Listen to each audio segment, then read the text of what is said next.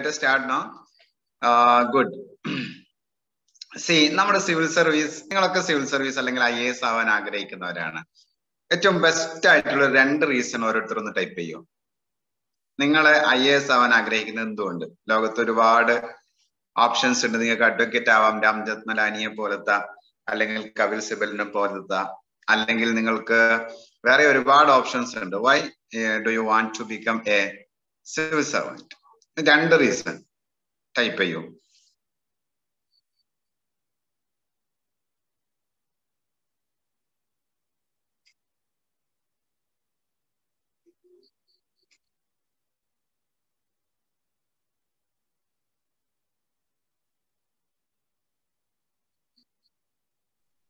എന്റെ voice clear ഉണ്ടല്ലോ അല്ലേ? Any problem? വോയിസ് ഓക്കെ അല്ലേ? ഓക്കെ, ടൈപ്പ് ചെയ്യൂ. എന്തിനാണ് നിങ്ങൾ IAS ചൂസ് ചെയ്യുന്നത്? IAS IPS IFS എന്തോ ആവട്ടെ, സിവിൽ സർവീസ് എന്തുകൊണ്ട് ചൂസ് ചെയ്യും? നമുക്കെന്ന് മെയിൻ ആയിട്ടുള്ള topics. Why do you want to become A IAS officer or civil servant? That is the important one. The second one is strategy, preparation strategy. പിന്നെ നമുക്ക് സമയം ഉണ്ടെങ്കിൽ കുറച്ച് ബുക്സിന്റെ കാര്യങ്ങളൊക്കെ പറയണം. അതിനപ്പുറത്തേക്ക് കോച്ചിങ് ക്ലാസ്സുകളെ കുറിച്ച് പറയാനുണ്ട്. എന്തിനാണ് കോച്ചിങ് ക്ലാസ്സുകൾ വേണോ മറ്റൊക്കെ. പിന്നെ വളരെ പ്രധാനപ്പെട്ട മറ്റൊരു കാര്യമാണ് ഓപ്ഷണൽ സബ്ജക്റ്റിനെ കുറിച്ചുള്ള ഒരു ടോക്ക്. ഇത്രയാണെന്ന് കരുതിയിരിക്കുന്നത്. ഇൻ കേസ് നമുക്ക് പെട്ടെന്ന് ഈ ടോപ്പിക്സ് കവർ ചെയ്യാൻ കഴിയുമെങ്കിൽ മറ്റു 1-2 ടോപ്പിക്സും കൂടി എടുത്തിടാം. ഏതായാലും നിങ്ങൾ ഒന്ന് ടൈപ്പ് ചെയ്യൂ. ടൈപ്പ് ചെയ്യാൻ എന്തെങ്കിലും ബുദ്ധിമുട്ടുണ്ടോ? ഞാൻ മെസ്സേജ് ഒന്നും കാണുന്നില്ലല്ലോ. ടൈപ്പ് ചെയ്യുന്നുണ്ടോ?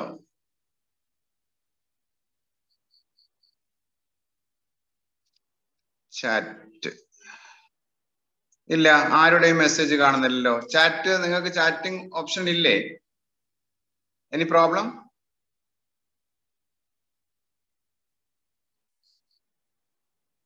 എന്നാ പറഞ്ഞോളൂ. ആർക്കും ആൻസർ ഇല്ലാത്തതുകൊണ്ടാണോ?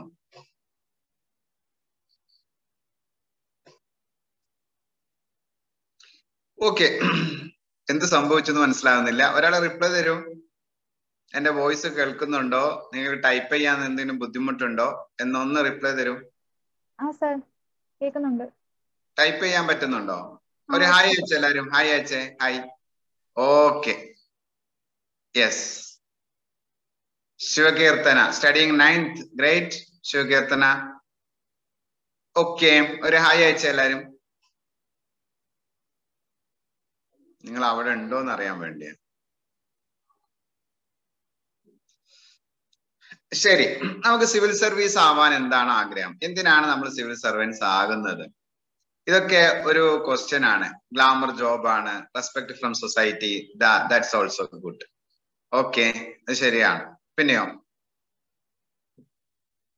സിവിൽ സർവീസ് എന്നാണ് ഉദ്ദേശം അല്ലെ? സിവിൽ സർവീസ്, സാമൂഹ്യ സേവനം, സോഷ്യൽ സർവീസ്. ആളുകൾക്ക് ഏറ്റവും നന്നായിട്ട് സഹായം ചെയ്യാൻ പറ്റുന്ന ഒരു പോസ്റ്റാണ് സിവിൽ സർവന്റ് ആവുക എന്നുള്ളത്. അപ്പൊ നിങ്ങൾക്ക് തോന്നും പ്രധാനമന്ത്രി, മുഖ്യമന്ത്രി, ഇവരൊക്കെ രാഷ്ട്രീയക്കാരൊക്കെ നന്നായിട്ട് സേവനം ചെയ്യുന്നുണ്ടല്ലോ, എന്തൊക്കെ കാര്യങ്ങളാണ് അവർ ചെയ്യുന്നത് എന്ന്. പക്ഷെ ഈ രാഷ്ട്രീയക്കാരും സിവിൽ സർവൻസും തമ്മിൽ ചെറിയൊരു വ്യത്യാസമുണ്ട്. രാഷ്ട്രീയക്കാര് അവര് വളരെ പ്രായമുള്ള, നമ്മുടെ പ്രധാനമന്ത്രി അതുപോലെ മുഖ്യമന്ത്രി, ഇവരുടെയൊക്കെ പ്രായം എത്ര ഉണ്ട് നിങ്ങൾ ആലോചിച്ച് നോക്കി. MLA MP. അതേ സമയത്ത് നമ്മുടെ കലക്ടറുടെ പ്രായം ഒന്ന് നോക്കിയാൽ മതി. ചെറുപ്പക്കാരായിരിക്കും അല്ലെ? ആദ്യം അസോസിയേറ്റ് കളക്ടർ ആകുന്നു, അസിസ്റ്റന്റ് കളക്ടർ ആകുന്നു, അതൊരു ട്രെയിനിങ്ങിന്റെ സമയത്ത്. പിന്നെ സബ് കളക്ടറായിട്ട് നമുക്ക് അപ്പോയിന്റ്മെന്റ് കിട്ടുന്നു. വളരെ യങ് ഏജിലാണ് അല്ലെ? വളരെ യങ് ഏജിലാണ്. പിന്നെ നമ്മൾ കളക്ടറായിട്ട് മാറുന്നു. ഒരു ജില്ലയുടെ അധികാരം മുഴുവൻ നമ്മുടെ കയ്യിലേക്ക് വരുന്നത് ആ സമയത്താണ്. അപ്പോ ഒരു MLA MP അതിനൊക്കെ അപ്പുറത്തേക്ക് നമുക്ക് ചെറുപ്പത്തിൽ തന്നെ നമുക്ക് അധികാരം കയ്യിൽ വരും. രണ്ടാമത്തത്, രാഷ്ട്രീയക്കാരുടെ പദവി എന്ന് പറഞ്ഞാൽ 5 വർഷത്തേക്കോ കുറഞ്ഞ കാലങ്ങൾക്കോ ഉണ്ടാവുള്ളൂ. നമ്മുടേതോ എല്ലാ വർഷവും നമ്മൾക്ക് പ്രൊമോഷനും മറ്റുള്ള സാധ്യതകളും കൂടുതലാണ്. നമ്മുടെ അധികാര പരിധി കൂടി വരികയാണ്. പ്രായം കൂടുന്തോറും നമ്മുടെ അധികാര പരിധി കൂടി വരികയും അതൊരു പെർമനന്റ് ആയിട്ട് ഉള്ള ഒരു സംവിധാനമുണ്ട്. ആർക്കും താഴേക്ക് പോകുന്ന ഒരു അവസ്ഥയില്ല. രാഷ്ട്രീയക്കാർക്ക് ചിലപ്പോൾ 5-10 വർഷം കൊണ്ട് അവർ ഔട്ടാവാനും സാധ്യതയുണ്ട്. അടുത്തത് രാഷ്ട്രീയക്കാരും നമ്മളും തമ്മിലുള്ള വ്യത്യാസം. ഈ രാഷ്ട്രീയത്തിലെ ക്ലച്ച് പിടിച്ച് വരിക എന്ന് പറഞ്ഞാൽ എളുപ്പമുള്ള കാര്യമല്ല. അതേ സമയത്ത് civil service and civil servant ആകുക എന്നുള്ളത് എളുപ്പമുള്ള കാര്യമാണ്. അതെങ്ങനെയെന്ന് ഞാൻ ലാസ്റ്റ് പറഞ്ഞുതരാം. ഓക്കെ, അതുകൊണ്ട് സാമൂഹ്യ സേവനത്തിന് ഏറ്റവും നല്ല സിവിൽ സർവന്റ് ആകുക. അപ്പൊ നിങ്ങൾ ചോദിക്കും, നല്ല പൈസക്കാരായിട്ട് നല്ല പണക്കാരനാണെങ്കിൽ കുറെ ആളുകൾക്ക് സേവനം ചെയ്തുകൂടെ എന്ന്. നിങ്ങൾക്കറിയോ, ഒരു കർണാടകയിലെ മലയാളി ആയിട്ടുള്ള ഒരു IAS ഓഫീസർ എഡ്യൂക്കേഷണൽ ഡിപ്പാർട്ട്മെന്റിലുള്ള സമയത്ത് 350 കോടി രൂപയാണ് അദ്ദേഹത്തിന്റെ ഒരു പ്രൊജക്ട് റെഡിയാക്കി ഗവൺമെന്റിൽ നിന്ന് സാങ്ഷൻ ആക്കി ജനങ്ങൾക്ക് കൊടുത്തത്. 350 കോടി. ആലോചിച്ച് നോക്കൂ. അപ്പം ഒരു 350 കോടിയൊക്കെ ജനങ്ങൾക്ക് എത്തിച്ചു കൊടുക്കാൻ നിങ്ങൾക്ക് കഴിവ്, നിങ്ങളുടെ സിഗ്നേച്ചറിന് വില ഉണ്ടാകുന്നത് നിങ്ങൾ നോക്കിയേ. അതേ സമയത്ത് ഒരു പണക്കാരനാണ് നിങ്ങളെങ്കിൽ ഈ 350 കോടിയൊക്കെ കൊടുക്കണമെങ്കിൽ എത്ര പണം കയ്യിൽ വേണം? റൈറ്റ്. അതുകൊണ്ട് ഒന്നാമത്തെ റീസൺ, ഏത് കാര്യത്തിലാണെങ്കിലും സിവിൽ സർവീസ് ആ പേര് തന്നെയാണ്, സമൂഹത്തിന് സേവനം ചെയ്യാനുള്ള അവസരം കിട്ടുന്നു. നമ്മൾ വിചാരിക്കുകയാണ് ഇവിടെ ഒരു പാലുണ്ടാക്കി കൊടുക്കണം, അവിടെ ഈ റോഡ് അരികിൽ ഭിക്ഷ യാചിക്കുന്ന ആൾക്കാർക്ക് ഒരു ഷെൽട്ടർ കൊടുക്കണം, മഴ പെയ്താൽ സ്കൂളിന് അവധി കൊടുക്കണം. ഇതൊക്കെ ആരാണ് തീരുമാനിക്കുന്നത്? മിക്കവാറും കളക്ടർമാരായിരിക്കും. റൈറ്റ്. അപ്പം ഇത് നമ്മുടെ ഒന്നാമത്തെ ഓപ്ഷനാണ്. ഒരിക്കലും ഞങ്ങള് ഇന്റർവ്യൂ ചെയ്യാണ്, ജോലിക്ക് വേണ്ടിയിട്ട് ആളുകളെ എടുക്കുന്ന ഒരു ഇന്റർവ്യൂ സെഷൻ. ഒരു കുട്ടി വളരെ ഹാപ്പി ആയിട്ട് വന്നു. കുട്ടിയല്ല, പ്രായമായിട്ടുണ്ട്. ജോലിക്ക് വേണ്ടിയിട്ടുള്ള ആപ്ലിക്കേഷനാണ്. പേപ്പറൊക്കെ നോക്കുമ്പോൾ അടിപൊളി റെക്കോർഡാണ്, നല്ല മാർക്കൊക്കെ ഉണ്ട്, നല്ല യൂണിവേഴ്സിറ്റിയിലും കോളേജിലൊക്കെ പഠിച്ചിട്ടുണ്ട്. കൗതുകത്തിന് ഞങ്ങൾ ചോദിച്ചു, മോനെ നിന്റെ അടിപൊളി ട്രാക്ക് റെക്കോർഡൊക്കെ ഉണ്ടല്ലോ, നിന്റെ പേരൻസും വീട്ടിലൊക്കെ എന്താ സ്ഥിതി എന്ന് ചോദിച്ചു. അപ്പൊ പറഞ്ഞു, എന്റെ അമ്മ ഒരു അലക്കുകാരി സ്ത്രീയാണ്, ആളുകളുടെ ഡ്രസ്സൊക്കെ അലക്കി കൊടുത്തിട്ടാണ് ഞങ്ങൾക്ക് കാര്യങ്ങളൊക്കെ ചെയ്തു തരുന്നതെന്ന് പറഞ്ഞു. എന്നെ പഠിപ്പിച്ചെന്ന് പറഞ്ഞു. അപ്പം ആ കുട്ടിയോട് ചോദിച്ചു, നീ എപ്പോഴെങ്കിലും അമ്മയെ സഹായിച്ചിട്ടുണ്ടോ എന്ന്. ആ കുട്ടി പറയണേ, പിന്നെ അതിനെനിക്ക് സമയം കിട്ടിയിട്ടില്ലല്ലോ, ഞാൻ പഠിക്കുകയല്ലേ എന്ന്. വെറുതെ ഒരു ഫ്രീ ടൈമിൽ പോലും അമ്മയെ സഹായിക്കാൻ അവൻ പോയിട്ടില്ല. അപ്പൊ നീ നിന്റെ അമ്മയുടെ കൈകളിൽ തണുത്ത വെള്ളം ഒഴിച്ചിട്ട് നാളെ വരണമെന്ന് പറഞ്ഞു. ഈ കുട്ടി രാത്രി പോയി അമ്മേനോട് കാര്യങ്ങൾ പറഞ്ഞു. അമ്മ കൈ നീട്ടി കൊടുത്തു. ഈ കുട്ടി പതുക്കെ അതിലേക്ക് വെള്ളം ഒഴിച്ചു, തണുത്ത വെള്ളം. ഇങ്ങനെ തണുത്ത വെള്ളം അതിലേക്ക് ഇങ്ങനെ ഒഴിക്കുമ്പം കൈ വേദനിച്ചിട്ട് ഇങ്ങോട്ട് വലിക്കാൻ തുടങ്ങി. അപ്പോഴാണ് ഈ കുട്ടി കാണുന്നത് അമ്മയുടെ കൈകളിൽ തൊലിയില്ല, അലക്കി തൊലി നഷ്ടപ്പെട്ടു പോയിട്ടുണ്ട് എന്ന് മനസ്സിലായി. ശരിക്കും ആ കുട്ടി കരഞ്ഞുപോയി ആ സമയത്ത് എന്നുള്ളതാണ്. നമ്മൾ ഓരോരുത്തർ ആലോചിച്ചു, നമുക്ക് വേണ്ടി നമ്മുടെ പാരന്റ്സ് എന്തൊക്കെയാ ചെയ്തു തരുന്നത് അല്ലേ? നമ്മൾ അറിയുന്നില്ല, അവരുടെ വേദന നമ്മൾ അറിയുന്നില്ല. നമുക്ക് നല്ല ഡ്രസ്സൊക്കെ എടുത്തു തരും, നല്ല ബ്രാൻഡഡ് ചെരുപ്പൊക്കെ വാങ്ങിത്തരും. അവര് 100 രൂപേന്റെ പ്ലാസ്റ്റിക്കിന്റെ ചെരുപ്പിട്ട് നടക്കും. നമുക്ക് നല്ല ഡ്രസ്സ് വാങ്ങിത്തരും. അവര് 150 രൂപേന്റെ പോളിസ്റ്ററിന്റെ ഷർട്ട് ഇട്ട് നടക്കും. റൈറ്റ്. നമുക്കൊരു പനി പിടിച്ചാൽ അവർ ഓടി വരും, ജോലിയും എല്ലാം ഒഴിവാക്കിയിട്ട്. അമ്മക്ക് പനി പിടിച്ചാൽ, എനിക്ക് പനി പിടിച്ചാൽ അമ്മ കഞ്ഞി ഉണ്ടാക്കി തരും. അമ്മക്ക് പനി പിടിച്ചാൽ അമ്മ തന്നെ കഞ്ഞി ഉണ്ടാക്കും. റൈറ്റ്. ഇങ്ങനെയൊക്കെയാണ്. അമ്മയെ കാണാൻ കൂടുതൽ സ്ഥലം എവിടെയാണ്? ഒന്നുകിൽ കിച്ചണില്, അല്ലെങ്കിലോ അലക്കുന്ന സ്ഥലത്ത്. ഇങ്ങനെയാണ് നമ്മൾ പറയാറ്. ഇതൊക്കെ നമുക്ക് വേണ്ടി ചെയ്യുന്ന, അവർക്ക് എന്തെങ്കിലും ഒരു ഗിഫ്റ്റ് കൊടുക്കണ്ടേ, ഒരു സന്തോഷം. നിങ്ങൾ കളക്ടർ ആയാൽ അച്ഛന്റെ അതുപോലെ തന്നെ അമ്മയുടെ അഭിമാനം എത്ര ഉണ്ടാവും? കളക്ടറുടെ അച്ഛൻ, കളക്ടറുടെ അമ്മ. ആലോചിച്ച് നോക്കിയേ. അപ്പൊ നമുക്ക് പ്രിയപ്പെട്ട അവർക്ക് ഒരു സന്തോഷം കൊടുക്കാൻ നമുക്ക് കഴിയണം. നല്ല ഗിഫ്റ്റ് എന്താ? IAS ആകുക. ഓക്കെ, സിവിൽ സർവന്റ് ആകുക എന്നുള്ളതാണ്. അങ്ങനെ ചെയ്യാം. ശരി.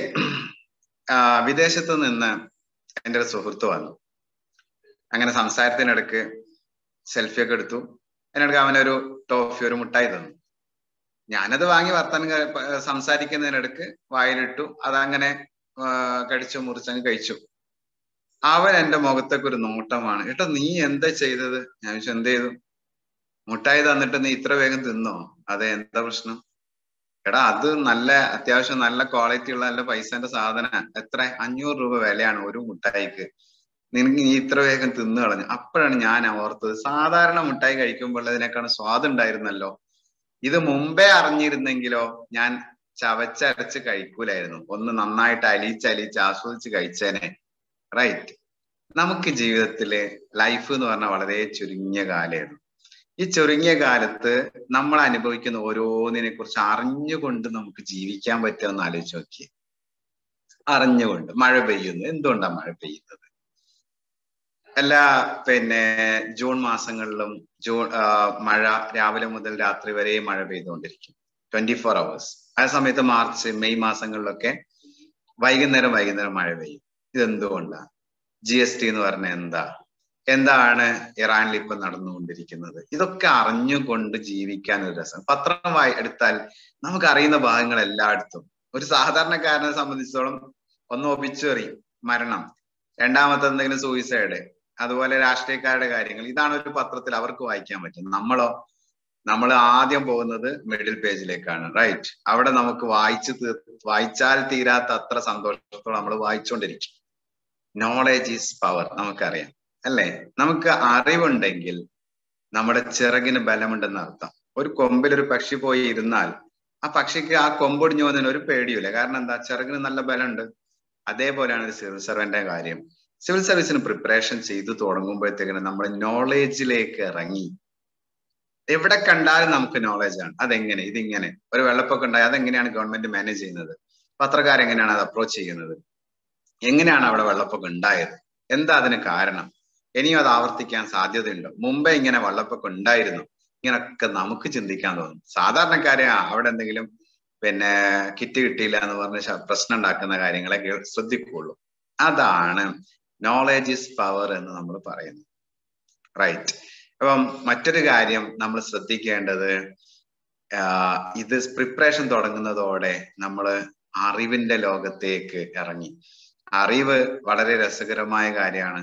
അറിഞ്ഞുകൊണ്ട് ഈ ലോകത്ത് ജീവിക്കാനുള്ള ഒരു അവസരം നമുക്ക് ലഭിക്കും. മറ്റൊന്ന് പ്രസ്റ്റീജ് തന്നെയാണ്. നിങ്ങൾ സിവിൽ സർവീസിന് പ്രിപ്പയർ ചെയ്യുന്നതെന്ന് പറയുമ്പോൾ തന്നെ ആളുകൾ നിങ്ങളെ സിവിൽ സർവീസിന് പ്രിപ്പയർ ചെയ്യാം, ഓക്കെ കേട്ടോ എന്ന് പറഞ്ഞ് നമ്മളെ പ്രോത്സാഹിപ്പിക്കാൻ 100,000 ആളുകൾ ഉണ്ടാവും. ആളുകൾ നിങ്ങളെ കുറിച്ച് പറയുന്നത് പോലും അങ്ങനെയായിരിക്കും. IAS പ്രിപ്പയർ ചെയ്യുന്ന രാധ എന്ന് പറയാൻ തുടങ്ങും, റൈറ്റ്? ഒരു ബഹുമാനമൊക്കെ നമുക്ക് കിട്ടും എന്നർത്ഥം. ഇനി IAS കിട്ടിയാലോ പിന്നെ പറയണ്ടല്ലോ. ചുവന്ന ബെക്കണുള്ള വാഹനം, മുമ്പിൽ എസ്കോട്ട്, ബാക്കിൽ എസ്കോട്ട്, എല്ലാ സൗകര്യങ്ങളും, ബംഗ്ലാവ് അല്ലെ? ബംഗ്ലാവ്, കലക്ടറുടെ ബംഗ്ലാവ് നിങ്ങൾക്ക് അറിയാലോ. ബംഗ്ലാവ്, എവിടെ പോയാലും സാറിന് വിളിക്കാൻ ആള്, എണീറ്റ് നിൽക്കാൻ ആള്. നമ്മളൊരു ഓഫീസിലേക്ക് പോകുമ്പോൾ നമ്മുടെ വാക്കുകൾക്ക് കാതോർക്കുന്ന ഒരുപാട് ആളുകൾ. എന്ത് രസമായിരിക്കും എന്ന് ആലോചിച്ച് നോക്കിയേ. പ്രസ്റ്റീജിയസ്, ഗ്ലാമറസ്, ആരോ നേരത്തെ ടൈപ്പ് ചെയ്ത പോലെ ഗ്ലാമറസ് പോസ്റ്റ് ആണ്, നല്ല പ്രസ്റ്റീജ് ഉണ്ട്. അടുത്ത് പവറാണ്. നിങ്ങൾക്ക് അറിയോ ഇന്ത്യയിലെ ആദ്യത്തെ വനിതാ IPS ആരാ? ഓർമ്മ ഉണ്ടോ? നോക്കട്ടെ, ഒന്ന് ടൈപ്പ് ചെയ്തേ.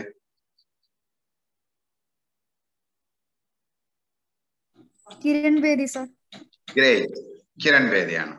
കിരൺ ബേദി ഇന്ദിരാഗാന്ധിയുടെ വാഹനം ഒരു നോ പാർക്കിങ്ങിൽ കൊണ്ടുപോയി നിർത്തിയപ്പോൾ കിരൺ ബേദിയുടെ ഒരു ഓഫീസർ പോയിട്ട് അത് ക്രെയിൻ എടുത്തിട്ടാണ് വലിച്ചുകൊണ്ടുപോയത്. ആലോചിച്ച് നോക്കിയേ. India is Indira, Indira is India എന്നാണ് പറഞ്ഞിരുന്നത്. അത്രയും പവർഫുൾ പ്രധാനമന്ത്രിയാണ് അല്ലെ? ഈ കിരൺ ബേദിയുടെ ആത്മകഥ നിങ്ങളൊന്ന് വായിച്ചാൽ നന്നാവും. ഐ ഡെയർ എന്നാണ് അതിന്റെ പേര്. I dare. Okay, I dare. നല്ല ഒരു മോട്ടിവേഷൻ കിട്ടുന്ന പുസ്തകമാണ്. സാന്ദർഭികമായിട്ട് പറഞ്ഞതാണ്. ഇപ്പൊ ഞാൻ പറയുന്നത് പവർ എന്ന് പറഞ്ഞാല് നാളെ സ്കൂളിൽ വേണോ വേണ്ടോ എന്ന് കളക്ടറാണ് തീരുമാനിക്കുന്നത്. ഞാൻ വയനാട് ജില്ലയിലാണ്. ഞങ്ങളിവിടെ രാത്രി മൈസൂർ ഭാഗത്തേക്ക്, കർണാടകയിലേക്ക് പോകാൻ പറ്റില്ല. ഒരു കളക്ടറുടെ ഓർഡറിൽ നിന്നാണ് അത് തുടങ്ങിയത്. ഇങ്ങനെ പലതും. അതുപോലെ വയനാട് ജില്ലയിലെ 5 ലെവൽസ്, 5 ലെവല് മാത്രമാണെന്ന് തോന്നുന്നു ബിൽഡിങ്ങുകളൊക്കെ എടുക്കാൻ പറ്റില്ല, അതിനപ്പുറത്തേക്ക് എടുക്കാൻ പറ്റില്ല എന്നുള്ള ഓർഡറാണ്. അതൊക്കെ കളക്ടറുടെ ഓർഡറുകളാണ്. അത്രയും പവർഫുൾ ആണ് തീരുമാനങ്ങൾ. നിങ്ങൾക്ക് അറിയാം, കഴിഞ്ഞ മന്ത്രിസഭയിൽ ഒരു മന്ത്രി ഒരു ജില്ലാ കളക്ടറുടെ റിപ്പോർട്ടിന്റെ പേരിൽ പുറത്തു പോകേണ്ടി വന്നിട്ടുണ്ട്. നിങ്ങൾക്ക് ഓർമ്മ ഉണ്ട്? അദ്ദേഹം മരിച്ചുപോയി. Anupama IAS, right? അവരുടെ ഒരു റിപ്പോർട്ടിന്റെ പേരിൽ പുറത്തു പോകേണ്ടി വന്നിട്ടുണ്ട്. അത്രയും പവർഫുൾ ആണ് ഈ ഒരു, എത്ര യങ് ഏജിൽ ആ പവർ കിട്ടുന്നത് നിങ്ങൾ ആലോചിച്ച് നോക്കിയേ. നിങ്ങളുടെ ഒരു സിഗ്നേച്ചറിന്റെ വില എത്ര അറിയോ? രാജീവ് IAS എന്ന് പറഞ്ഞിട്ട് ഞങ്ങൾ ഡൽഹിയിലുള്ളപ്പോൾ ഒരു പ്രാവശ്യം ഞങ്ങൾ ക്ലാസ് എടുക്കാൻ വന്നിരുന്നു. അദ്ദേഹം പറയണ്ടായി, 200 കോടിയുടെ പ്രൊജക്റ്റാണ് ആദ്യം സബ് കളക്ടറായിട്ട് ഞാൻ ഏറ്റെടുത്തത്. 200 കോടിയുടെ പ്രൊജക്റ്റാണ്. അതായത് എന്റെ സിഗ്നേച്ചറിന്റെ വിലയാണ്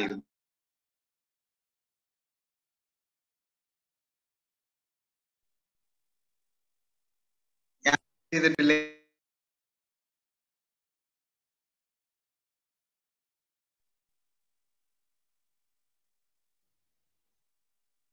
ഒരു മിനിറ്റ്, ഞാൻ ഒന്ന്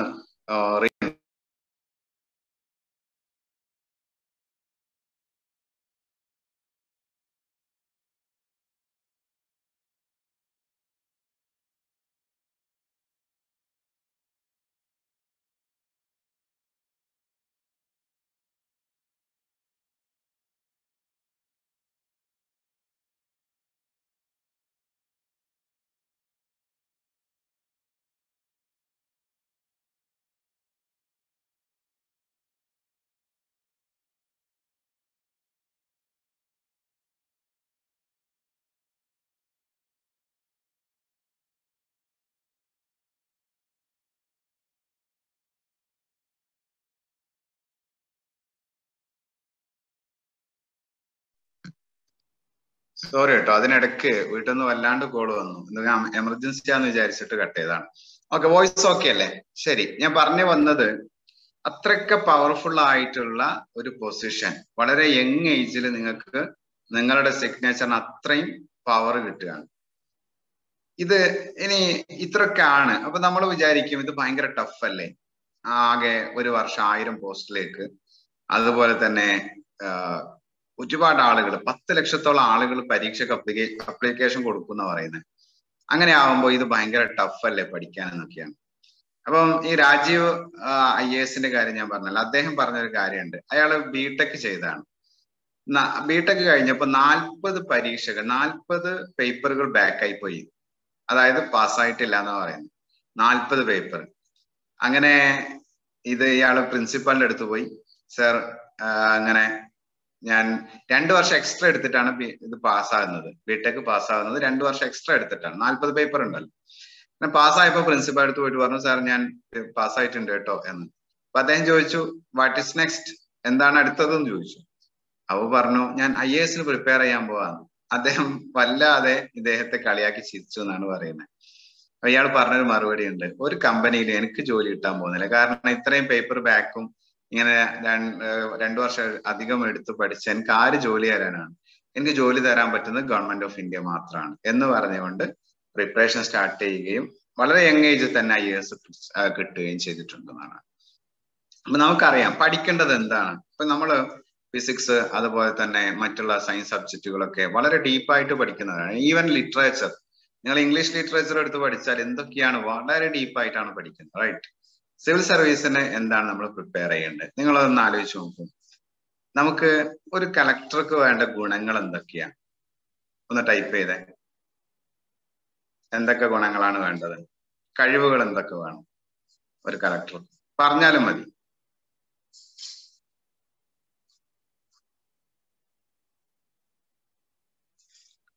എല്ലാരും ഉറങ്ങിയോ? ഹലോ, എവിടെ പോയി എല്ലാരും?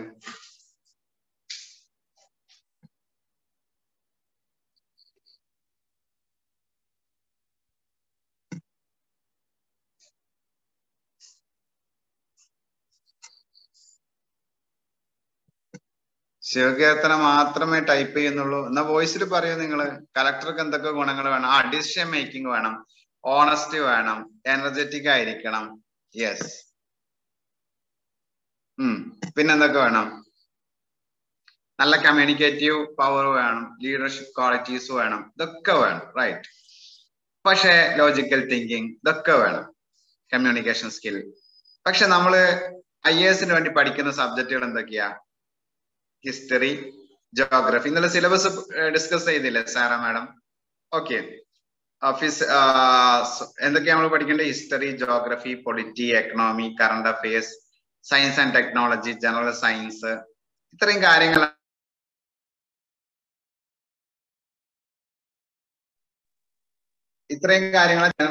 പഠിക്കാനുള്ളത്. പക്ഷെ നമുക്ക് വേണ്ട qualities, leadership qualities, communication skill, foresight, ഇങ്ങനെ പല കാര്യങ്ങൾ നിങ്ങൾ പറഞ്ഞത്, ഓണസ്റ്റി, ഇതൊക്കെയാണ് വേണ്ടത്. എത്തിക്സ് ഉണ്ടായിരിക്കണം, റൈറ്റ്? അപ്പൊ ശരിക്കും എന്തിനാണ് നമ്മൾ ഹിസ്റ്ററിയും ജോഗ്രഫിയും നമ്മൾ കാശ്മീരിൽ കൊണ്ടുപോയിട്ട് നമ്മളെ പ്ലേസ് ചെയ്തു വെച്ചാൽ അപ്പൊ കാശ്മീരിന്റെ ജനറൽ ആയിട്ടുള്ള ഒരു ഹിസ്റ്ററിയും അവിടുത്തെ ഒരു ഭൂപ്രദേശത്തെ കുറിച്ചുള്ള അറിവും അവിടുത്തെ ഒരു എക്കണോമിയെ കുറിച്ചുള്ള അറിവും ഒക്കെ നമുക്ക് വേണം. നമ്മുടെ രാജ്യത്തിന്റെ എക്കണോമിയെ കുറിച്ചുള്ള ഒരു അറിവും, അതായത് ഒരു സാധാരണക്കാരന് വേണ്ട ജനറൽ നോളേജ് വേണം എന്നർത്ഥം. അല്ലാതെ വളരെ ഡീപ്പായിട്ട് നമുക്ക് പഠിക്കേണ്ട ആവശ്യം ഇല്ല. നമ്മള് 2 ലക്ഷം രൂപ കൊടുത്തിട്ട് ഡൽഹിയിലെ കോച്ചിങ് സെന്ററിൽ പോയി ജോയിൻ ചെയ്താൽ നമ്മളോട് പറയുന്നത് 6ാം ക്ലാസ് മുതലുള്ള NCERT ടെക്സ്റ്റ് ബുക്ക് എടുത്ത് വായിച്ച് പഠിക്കുക എന്നാണ് ആദ്യം പറയുന്നത്. അത്രയും ബേസിക് മുതലാണ് നമ്മൾ തുടങ്ങുന്നത്. വളരെ ഡീപ്പായിട്ടുള്ള നമ്മൾ പറയുന്ന റോക്കറ്റ് സയൻസ് എന്ന് പറയുന്ന സാധനമൊന്നുമല്ല ഈ സിവിൽ സർവീസിന്റെ ഇതിലുള്ളത്. മഹാത്മാഗാന്ധി ഇന്ത്യയിൽ വന്നു, അതിനു മുമ്പ് സൗത്ത് ആഫ്രിക്കയിലായിരുന്നു. ഇന്ത്യയിൽ വന്നു, ഇവിടുത്തെ ഫ്രീഡം ഫൈറ്റിങ്ങിന് നേതൃത്വം കൊടുത്തു.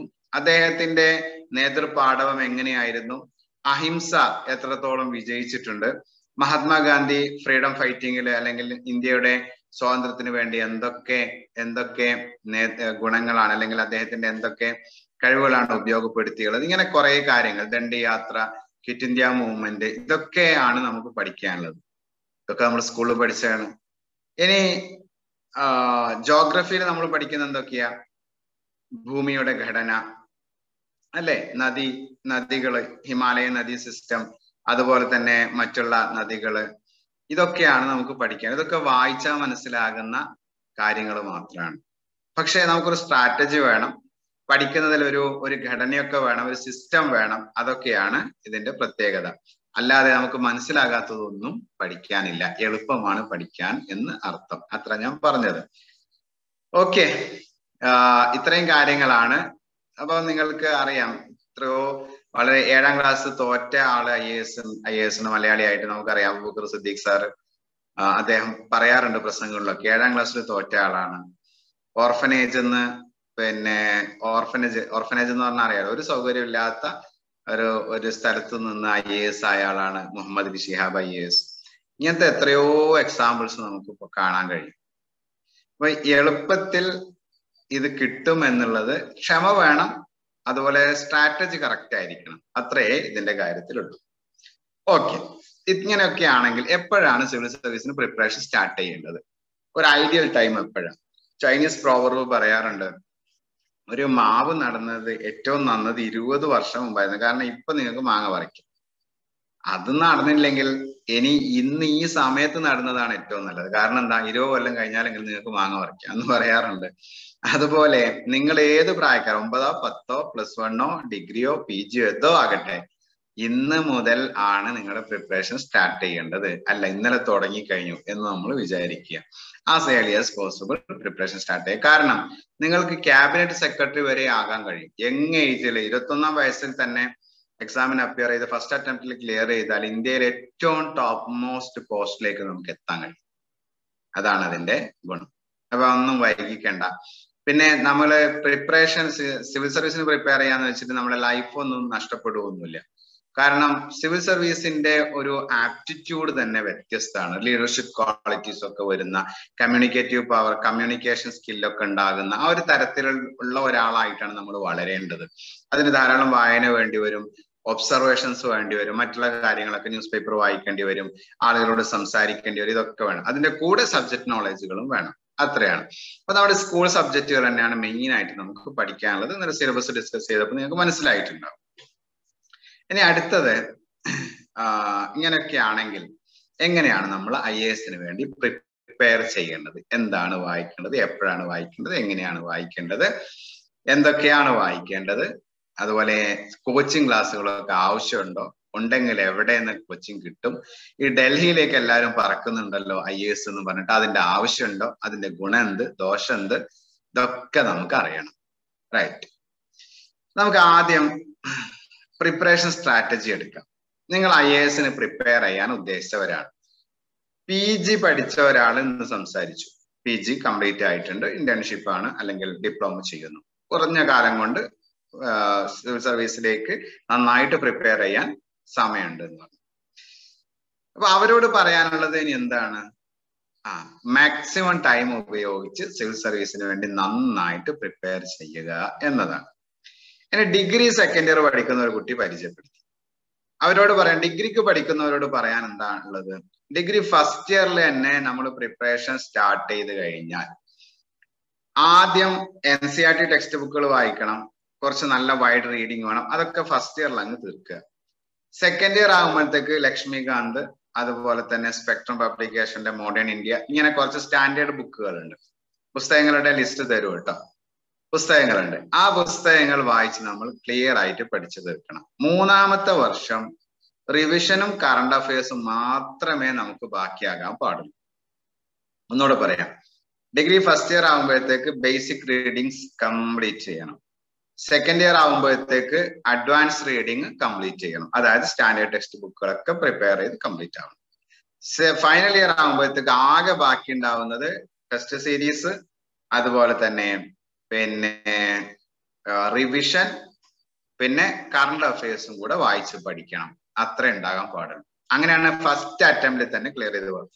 നിങ്ങൾക്ക് മിക്കവാറും ആഷിഖ് സാറ് ക്ലാസ് എടുക്കാൻ സാധ്യതയുണ്ട്. ഫസ്റ്റ് അറ്റംപ്റ്റിൽ ഇന്റർവ്യൂ വരെ എത്തിയ ആളാണ് അദ്ദേഹം. ഡിഗ്രി സമയത്ത് തന്നെ പ്രിപ്പറേഷൻ സ്റ്റാർട്ട് ചെയ്തു. ഫൈനൽ ഇയറിൽ IAS എഴുതി. ഇന്റർവ്യൂവിൽ ആ വർഷം തന്നെ ഇന്റർവ്യൂ വരെ എത്തിയ ആളാണ്. ആ രീതിയിൽ നിങ്ങൾക്ക് പ്രിപ്പറേഷൻ കൊണ്ടുപോകുക. ഇനി സ്കൂൾ കുട്ടികൾ എന്താ ചെയ്യേണ്ടത്? സ്കൂൾ കുട്ടികൾ ചെയ്യേണ്ടത്, സിവിൽ സർവീസിന് പ്രിപ്പയർ ചെയ്യുന്നു എന്ന മനസ്സിലുള്ള സ്ഥിതിക്ക് നിങ്ങൾ ചെയ്യേണ്ടത്, നിങ്ങളുടെ ക്ലാസ്സുകളിൽ പഠിപ്പിക്കുന്ന കാര്യങ്ങൾ വൃത്തിയിൽ പഠിക്കുക. അതിന്റെ ബാക്കിൽ കുറെ ക്വസ്റ്റ്യൻസ് കൊടുത്തിട്ടുണ്ടാവും നിങ്ങളുടെ ടെക്സ്റ്റ് ബുക്കിൽ, പാഠങ്ങളുടെ പിന്നിൽ. ഇതൊക്കെ നന്നായിട്ടൊന്ന് വായിച്ചതിന് ആൻസർ ചെയ്യാൻ, സ്വന്തമായി ആൻസർ ചെയ്യാൻ ശ്രമിക്കുക. നല്ല കുറെ പുസ്തകങ്ങൾ, ഇന്ത്യയുടെ ഹിസ്റ്ററി, അതുപോലെ തന്നെ ഇന്ത്യയുടെ കൾച്ചറൊക്കെ അറിയാൻ പറ്റുന്ന പുസ്തകങ്ങളുണ്ട്. ആ പുസ്തകങ്ങൾ വൈഡായിട്ട് വായിക്കാൻ തുടങ്ങുക. ന്യൂസ് പേപ്പർ വായിക്കുക. അതിൽ ലോകത്തെ കുറിച്ച് അറിയാനുള്ള ഒരു ജിജ്ഞാസ നിങ്ങൾക്ക് ഉണ്ടാവുക. ഒന്നും എഴുതി വെക്കണ്ട ഇപ്പൊ. ഓക്കെ, നിങ്ങളുടെ ക്ലാസ് നോട്ട്സ് ഒക്കെ തന്നെ മതി. അല്ലാതെ ന്യൂസ് പേപ്പറിന് നോട്ട്സ് ഇപ്പൊ തന്നെ ഉണ്ടാക്കാൻ തുടങ്ങണ്ട. സ്കൂൾക്കാരോടും പറയുന്നു, ഈവൻ ഡിഗ്രി ഫസ്റ്റ് ഇയറിനോടും നമുക്കത് പറയാം. പക്ഷെ അത് കഴിഞ്ഞാൽ നമ്മൾ നോട്ട്സ് ഉണ്ടാക്കണം. അതെങ്ങനെയെന്ന് ഞാനോ ഇനി അല്ലെങ്കിൽ അടുത്ത ക്ലാസ് എടുക്കുന്ന ആളോ പറഞ്ഞു തരും. ഓക്കെ, അപ്പൊ സ്ട്രാറ്റജി സ്കൂൾ കുട്ടികൾ ചെയ്യേണ്ടത് എന്താണെന്ന് ഞാൻ പറഞ്ഞു. ഡിഗ്രിക്ക് പഠിക്കുന്ന കുട്ടികൾ എന്താ ചെയ്യേണ്ടതെന്ന് പറഞ്ഞു. ഡിഗ്രി കഴിഞ്ഞവർ എന്താ ചെയ്യേണ്ടതെന്ന് പറഞ്ഞു. ഇനി ശരിക്കും ഒരു സിവിൽ സർവീസിന് പ്രിപ്പയർ ചെയ്യുന്ന ഒരാൾ, അയാൾ പ്രിപ്പറേഷന് മനസ്സ് കൊടുത്തു തുടങ്ങിയാൽ 2.5 വർഷം സീരിയസ് ആയിട്ട് പ്രിപ്പയർ ചെയ്താലാണ് നമുക്ക് റിസൾട്ട് ഉണ്ടാവുക. അങ്ങനെ പറഞ്ഞാൽ 2023 അതുപോട്ടെ, 2024 മെയ് മാസത്തിൽ നടക്കുന്ന പരീക്ഷക്കാണ് നിങ്ങൾ പ്രിപ്പയർ ചെയ്യുന്നത്. ഉദാഹരണം പറയാണ്, 2024 മെയ് മാസത്തിലാണ് പരീക്ഷ. അതിന്റെ തൊട്ട് മുമ്പത്തെ 1.5 വർഷം നിങ്ങൾ നന്നായിട്ട് പ്രിപ്പയർ ചെയ്യണം. അങ്ങനെയാണെങ്കിലാണ് പ്രിലിംസും മെയിൻസും ഇന്റർവ്യൂവും എളുപ്പത്തിൽ കടന്നു പോകാൻ കഴിയുക. അല്ലാതെ പ്രിലിംസിന്റെ 4 മാസം മുമ്പേ ഇരുന്ന് സ്റ്റാർട്ട് ചെയ്ത് എല്ലാം കൂടെ കവർ ചെയ്യാന്ന് വിചാരിക്കേണ്ട. പക്ഷെ ചിലരൊക്കെ അങ്ങനെ കയറി പോകുന്നുണ്ട്. കാരണം അവർക്ക് നല്ല സ്കൂളിംഗ് കിട്ടിയിട്ടുണ്ടാവും, അല്ലെങ്കിൽ നേരത്തെ അവർ പ്രിപ്പറേഷൻ സ്റ്റാർട്ട് ചെയ്തിട്ടുണ്ടാവും. ഇല്ലെങ്കിൽ 1.5 വർഷം നന്നായിട്ട് പ്രിപ്പയർ ചെയ്തിട്ടാണ് പ്രിലിംസ് എഴുതേണ്ടത്. അങ്ങനെ ആവുമ്പോൾ മെയിൻസ് എഴുതാൻ പറ്റും, ഇന്റർവ്യൂ. ആ ഭാഗ്യത്തിന് എല്ലാം നിങ്ങൾ ക്ലിയർ ചെയ്ത് നിങ്ങൾക്ക് നല്ലൊരു ടോപ്പ് റാങ്ക് കിട്ടി. നിങ്ങൾ മസൂരിയിലാണ് ട്രെയിനിങ് ഉണ്ടാവുക, ഇന്നലെ സാറ മാഡം പറഞ്ഞിട്ടുണ്ടാകും. അപ്പൊ അവിടെ ചെന്ന് ജോയിൻ ചെയ്യണമെങ്കിൽ നിങ്ങൾക്ക് 2.5 വർഷം എടുക്കും. കാരണം എന്താ, നമ്മുടെ പരീക്ഷ മെയ് മാസത്തിൽ തുടങ്ങി പിറ്റത്തെ മെയ് മാസത്തിലാണ് അവസാനിക്കുന്നത്, റിസൾട്ട് വരുന്നത്. 1 വർഷം അതിനെടുക്കും.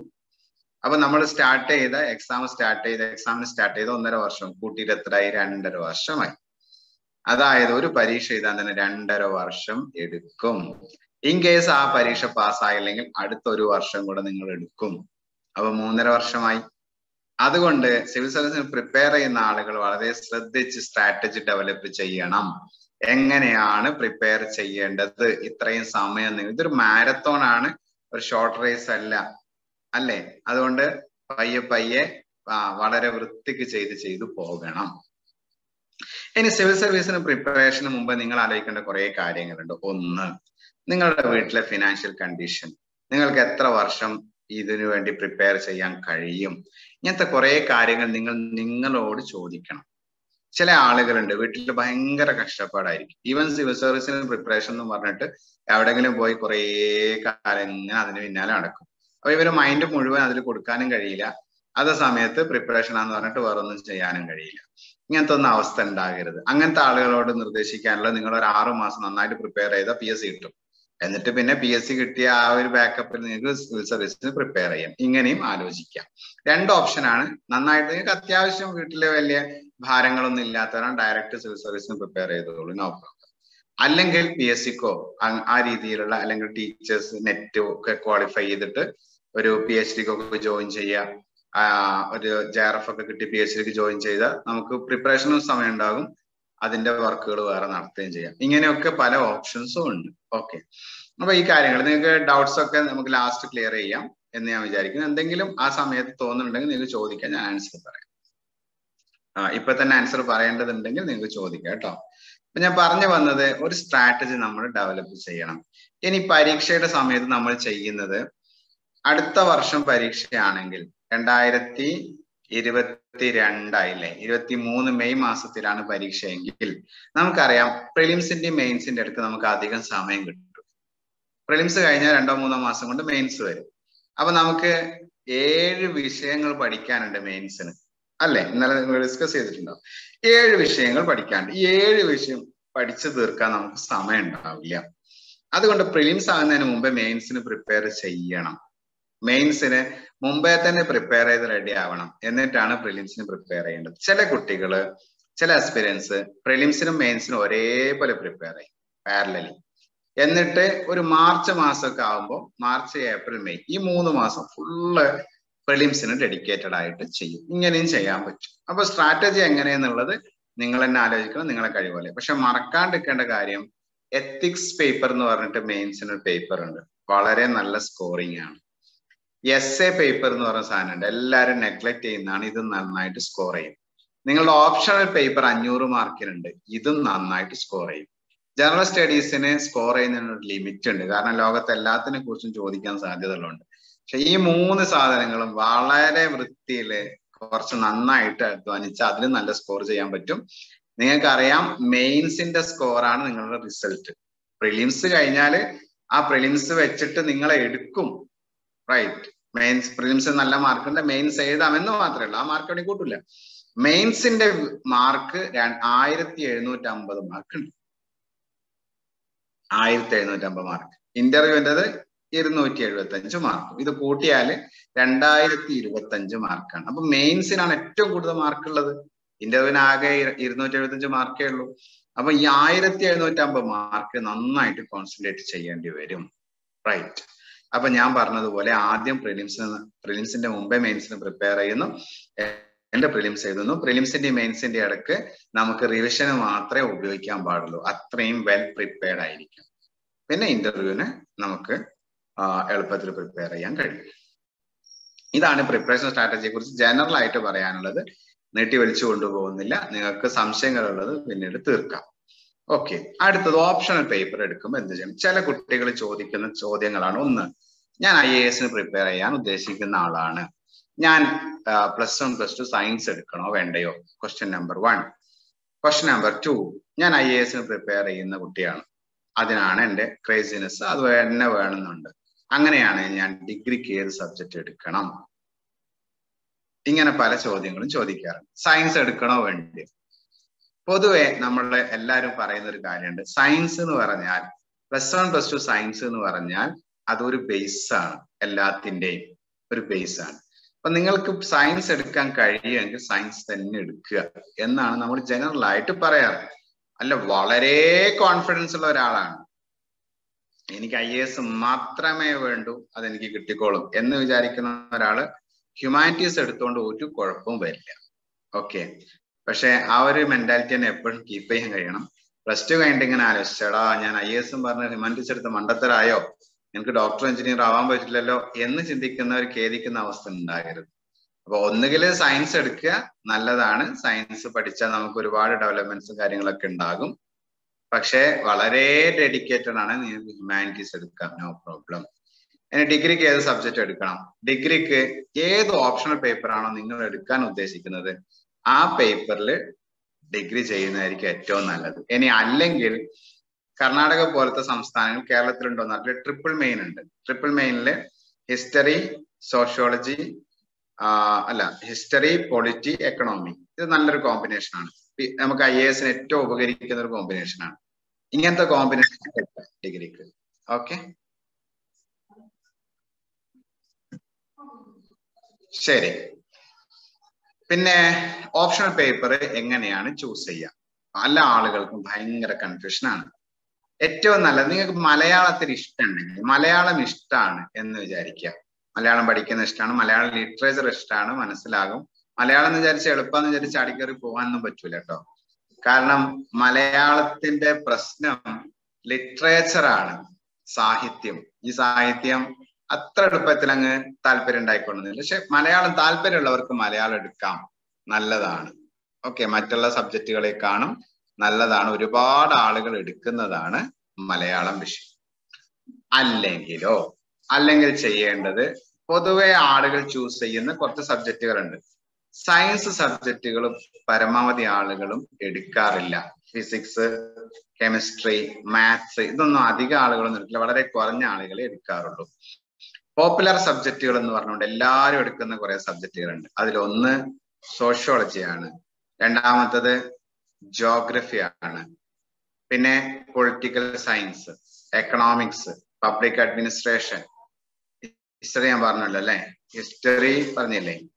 ഇത്തരത്തിലുള്ള സബ്ജക്റ്റുകളൊക്കെ കോമൺ ആയിട്ട് എല്ലാവരും എടുക്കുന്ന, ഇതെടുത്താലുള്ള ഒരു ഗുണമുണ്ട്. എന്താ വെച്ചാൽ ഇതിന്റെ മെറ്റീരിയൽസ് ഇഷ്ടംപോലെ കിട്ടും, ഇഷ്ടംപോലെ ക്ലാസ്സും ഉണ്ടാകും, യൂട്യൂബിൽ ഉണ്ടാവും, എല്ലായിടത്തും ഉണ്ടാവും. ഇങ്ങനൊരു ഗുണമുണ്ട് എന്ന് മാത്രം. പിന്നെ ഓപ്ഷണൽ പേപ്പർ എടുക്കുമ്പോൾ ഒന്ന് ഓവർലാപ്പിംഗ് ഉള്ളത് എടുത്താൽ ഹിസ്റ്ററി, ജോഗ്രഫി, പൊളിറ്റി, എക്കണോമി, ഈ സബ്ജക്റ്റുകളിൽ പ്രധാനപ്പെട്ട ഏതെങ്കിലും എടുത്താലും നന്നാവും, അറ്റൻഡൻസ് ഉണ്ടാകും.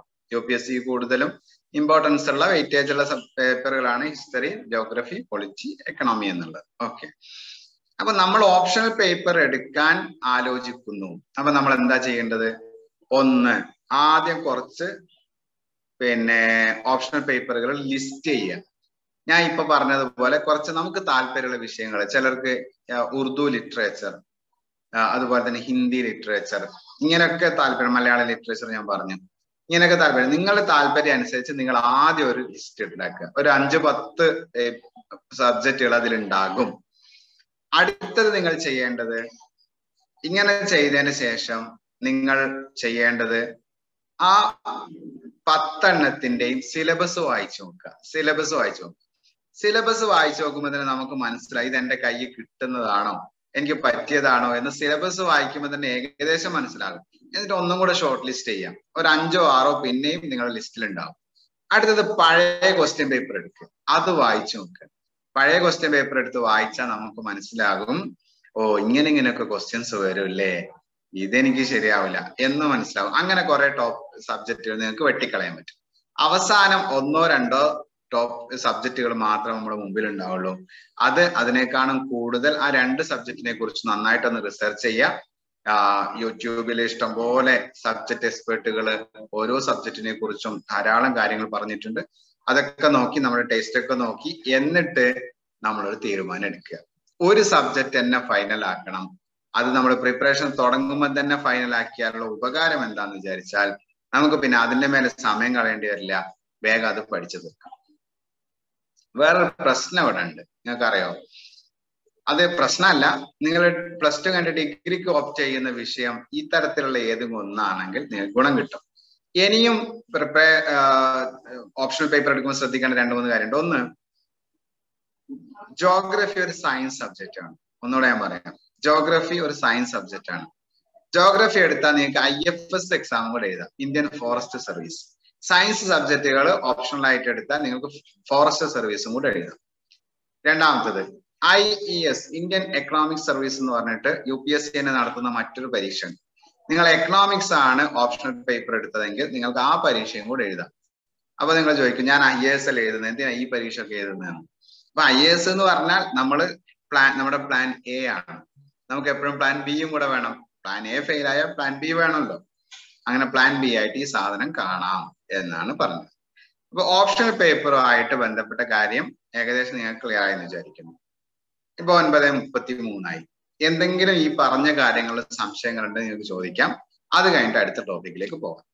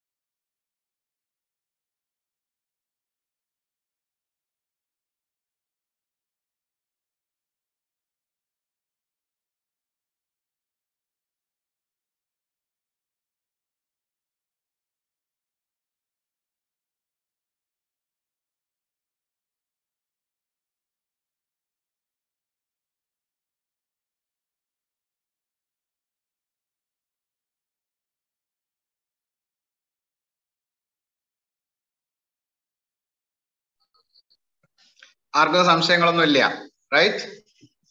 ഇനി അടുത്ത നമുക്ക് കോച്ചിങ് ആവശ്യമാണോ വേണ്ടയോ? എന്താണ് കോച്ചിങ് സെന്ററിൽ നമുക്ക് ചെയ്യുക? എന്താണ് അതുകൊണ്ടുള്ള ഗുണം? ഇപ്പൊ നിങ്ങളോട് ഞാൻ പറയാണ്, നിങ്ങളൊക്കെ വയനാട്ടില് എന്റെ വീട്ടിലേക്ക് വരൂ, നല്ലൊരു ഭക്ഷണവും ഒരു ദിവസത്തെ താമസമൊക്കെ ഞാൻ തരാം. സീരിയസ്ലി നിങ്ങൾ വന്നാലേ ഇതൊക്കെ ചെയ്തു തരാം കേട്ടോ. പിന്നെ അങ്ങനെ ആവുമ്പോ നിങ്ങൾ എന്ത് ചെയ്യും? ആദ്യം നിങ്ങൾ ചോദിക്കും, സാർ അതിന് സാറിന്റെ വീട്ടിലേക്കുള്ള വഴി എവിടെയാ, എങ്ങനെയാണ് വരേണ്ടത്? ഞാൻ കാസർഗോഡാണല്ലേ, ഞാൻ തിരുവനന്തപുരത്താണല്ലേ, ഞാൻ കൊല്ലത്താണ്, ഇവിടുന്ന് എങ്ങനെയാ വരിക, ട്രെയിൻ ഏതാണ് കയറേണ്ടത്, എങ്ങനെയാണ് ബസ് ഉണ്ടോ അങ്ങോട്ടേക്ക് എന്നൊക്കെ നിങ്ങൾ ചോദിക്കും, റൈറ്റ്? കോച്ചിങ് സെന്ററുകാർ ചെയ്യുന്ന ഒരു കാര്യം, നിങ്ങൾ ആ ചോദിക്കുന്ന ചോദ്യങ്ങൾക്ക് ഉത്തരം തരിക എന്നുള്ളതാണ്, റൈറ്റ്? നിങ്ങൾ ഗൂഗിളൊക്കെ സെർച്ച് ചെയ്ത് യൂട്യൂബിലൊക്കെ നോക്കി എല്ലാ കാര്യങ്ങളും മനസ്സിലാക്കി നിങ്ങൾക്ക് എന്റെ വീട്ടിലേക്ക് എത്താം, എന്നോട് ചോദിക്കാതെ. അല്ലെങ്കിൽ നിങ്ങൾക്ക് ഡയറക്റ്റ് എന്നോട് ചോദിക്കാം. എനിക്കാണ് നിങ്ങളോട് നന്നായിട്ട് അത് പറഞ്ഞുതരാൻ കഴിയും, ആ വഴി എങ്ങനെയാണ്. അതാണ് കോച്ചിങ് സെന്റേഴ്സ് ചെയ്യുന്നത്. ഓക്കെ, അപ്പൊ കോച്ചിങ് സെന്റേഴ്സ് നല്ല ക്യാഷുള്ള ആൾക്കാരാണ് നിങ്ങളെങ്കിൽ കോച്ചിങ് സെന്റേഴ്സിൽ ജോയിൻ ചെയ്തോളൂ. പക്ഷെ ഉറപ്പ് വരുത്തണം, കോച്ചിങ് സെന്റേഴ്സിന് എന്തുണ്ടെന്ന്, കോച്ചിങ് സെന്ററിന് നല്ല ക്വാളിറ്റി ഉണ്ട് എന്നുള്ളത് നിങ്ങൾ ഉറപ്പ് വരുത്തും. നിങ്ങളെ വേസ്റ്റ് ആയി പോകും ടൈമും നിങ്ങളുടെ ക്യാഷും. ഓക്കെ, അപ്പൊ ക്യാഷ് ഉണ്ടെങ്കിൽ നിങ്ങൾക്ക് കോച്ചിങ് സെന്ററിൽ ധൈര്യമായിട്ട് നേരിട്ട് പോയിട്ട് ജോയിൻ ചെയ്യാം, ഓൺലൈനോ ഓഫ്ലൈനോ എന്തും. ഇനി ക്യാഷ് ഒന്നുമില്ല, സിവിൽ സർവീസിന് പ്രിപ്പയർ ചെയ്യണ്ടേ, കോച്ചിങ് അത്യാവശ്യമാണ്.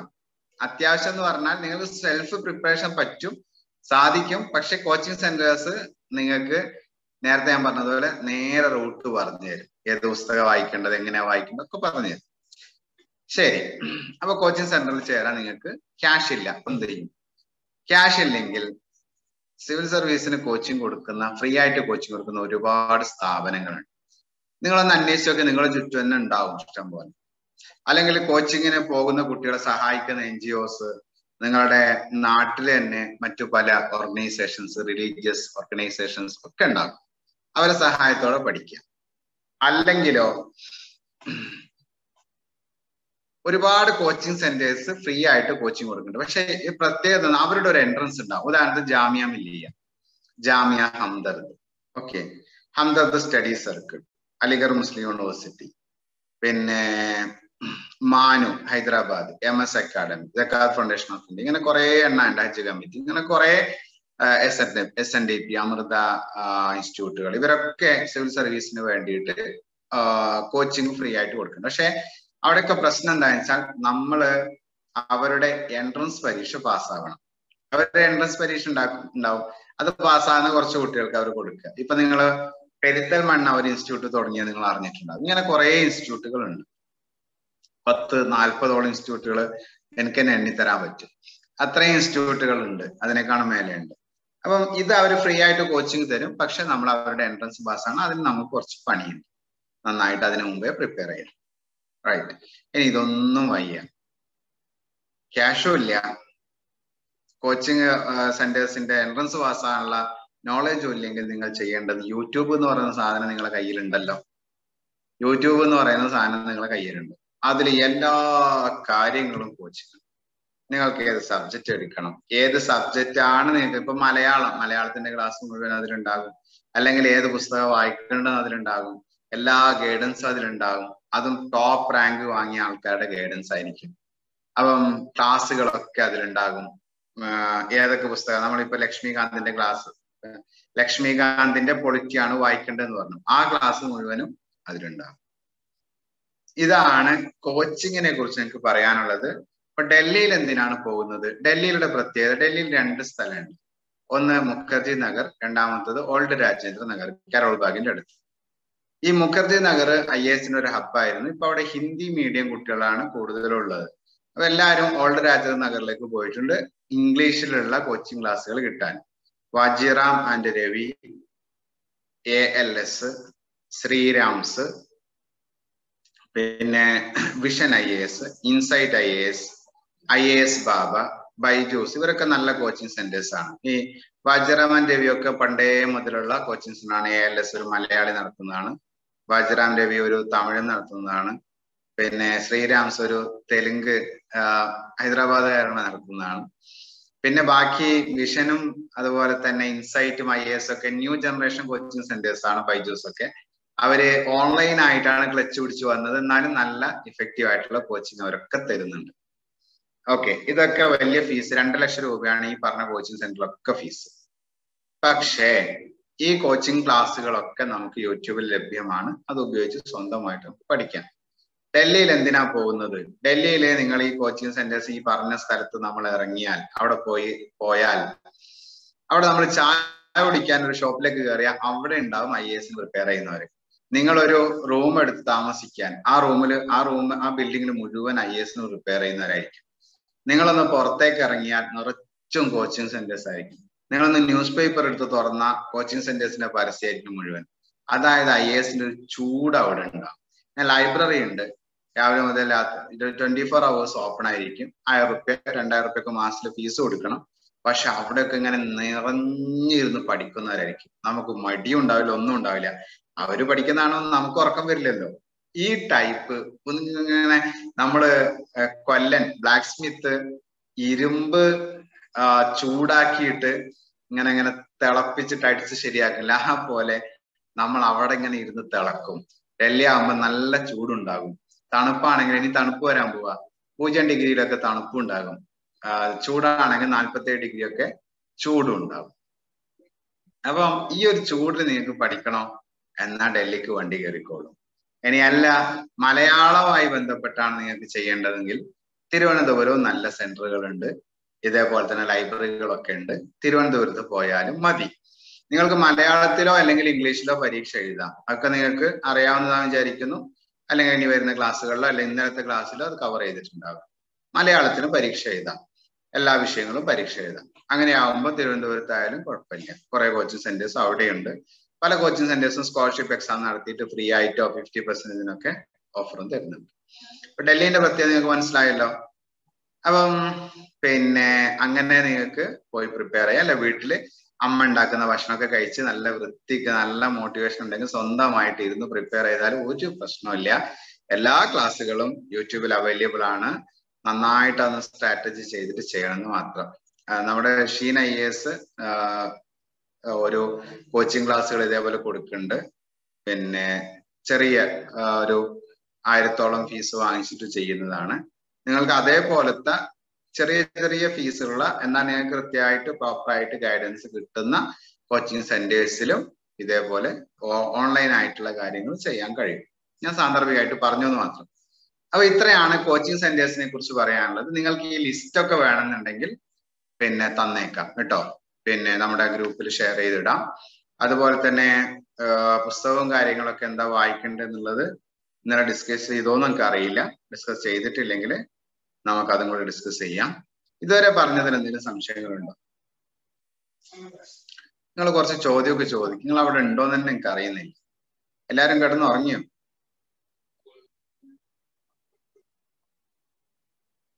ഇല്ല സാർ, ഉറങ്ങിയിട്ടില്ല. ഉറങ്ങിയിട്ടില്ല. അപ്പൊ ചോദിക്ക്, എന്തെങ്കിലും സംശയങ്ങളുടെ ചോദിക്ക്. നിങ്ങൾ എന്താ ചോദിക്കാത്തെ?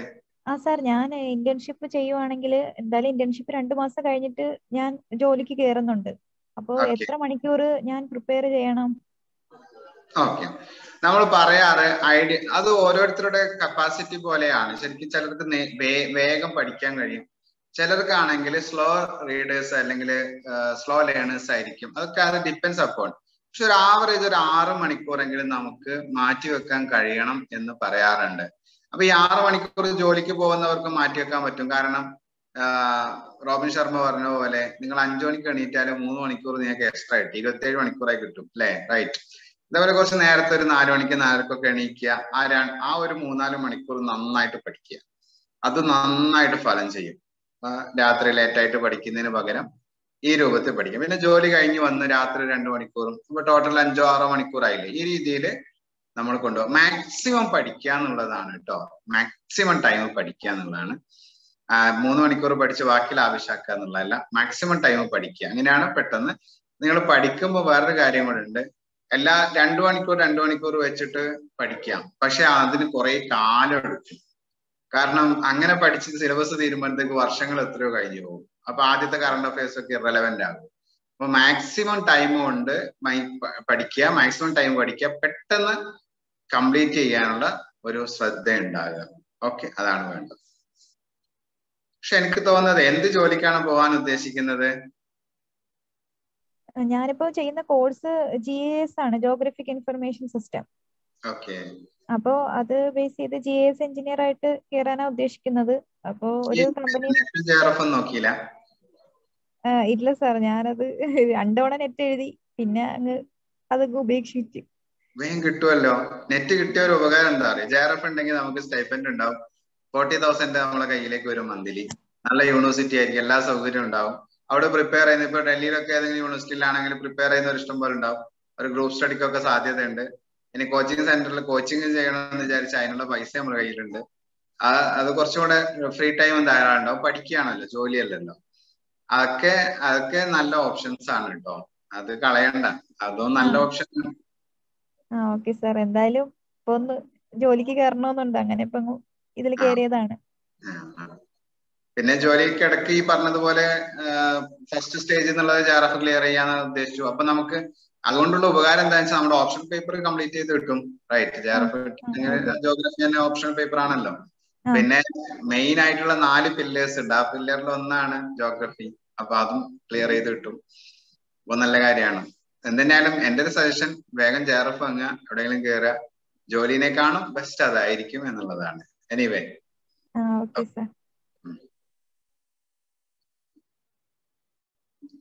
അടുത്ത 10ാം ക്ലാസ്സുകാർക്കൊന്നും സംശയങ്ങളൊന്നും ഇല്ലേ? ഒരു ഡൗട്ട് ഉണ്ട്. കുറെ മിണ്ടാത്ത ആൾക്കാരുണ്ട് കേട്ടോ, തീരെ മിണ്ടാത്ത ആളുകൾ.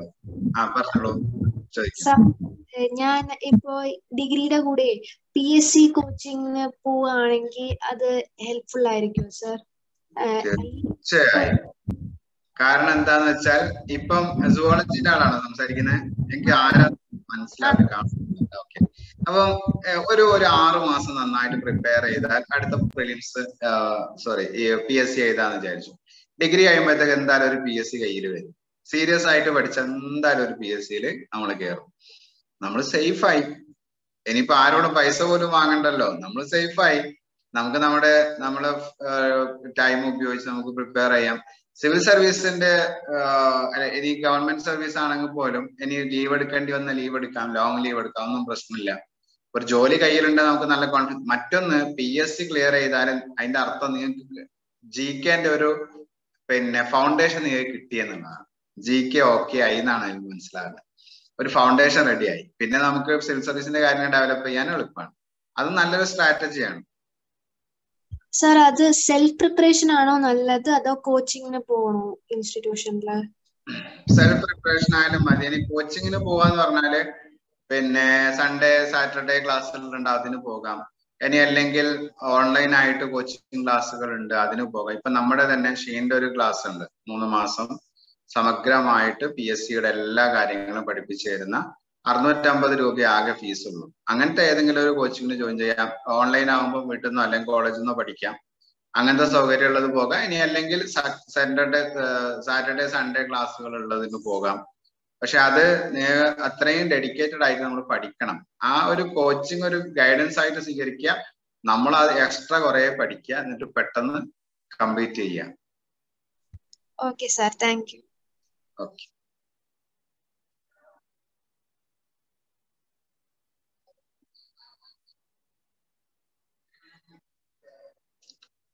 ഓക്കെ, ബാക്കി ആർക്കും സംശയങ്ങളൊന്നും ഇല്ലാന്ന് തോന്നുന്നു. റൈറ്റ്? അങ്ങനെയാണെങ്കിൽ